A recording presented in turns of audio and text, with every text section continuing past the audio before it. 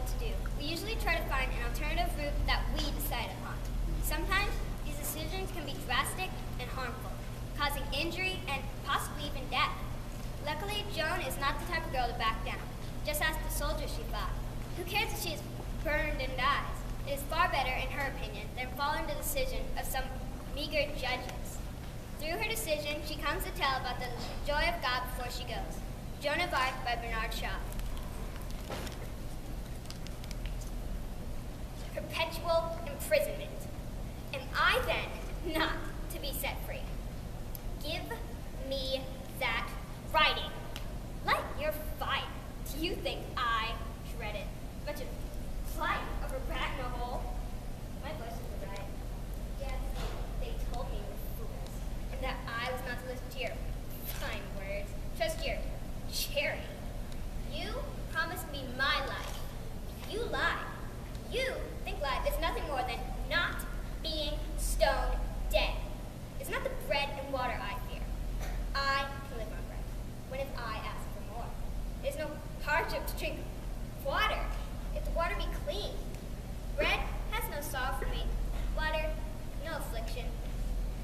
Keep me from the light of the sky, from the sight of fields and flowers.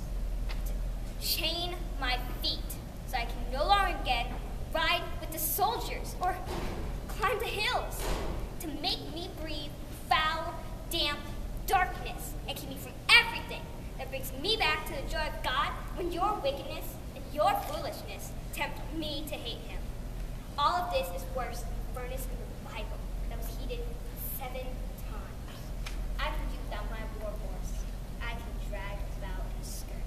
I can let the knights and the soldiers and the banners and the trumpets pass me, leave me behind, as they leave all the other women.